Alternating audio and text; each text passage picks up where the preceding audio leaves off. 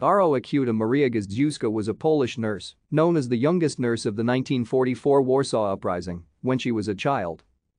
Goździewska was born on 31 March 1936.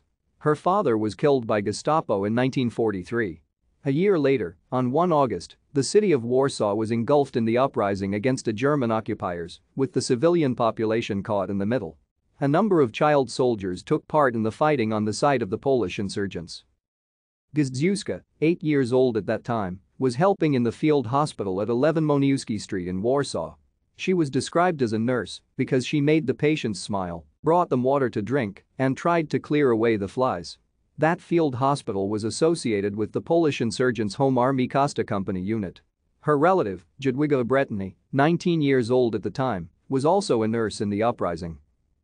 A photo of Goździewska, wearing a Red Cross armband, was taken in early August 1944 by Eugeniusz Lekajski, nom de guerre Brock, a Home Army resistance fighter and photographer, who would perish a month later. Thank you for watching. Like and subscribe if you would like to view more of our videos. Have a nice day.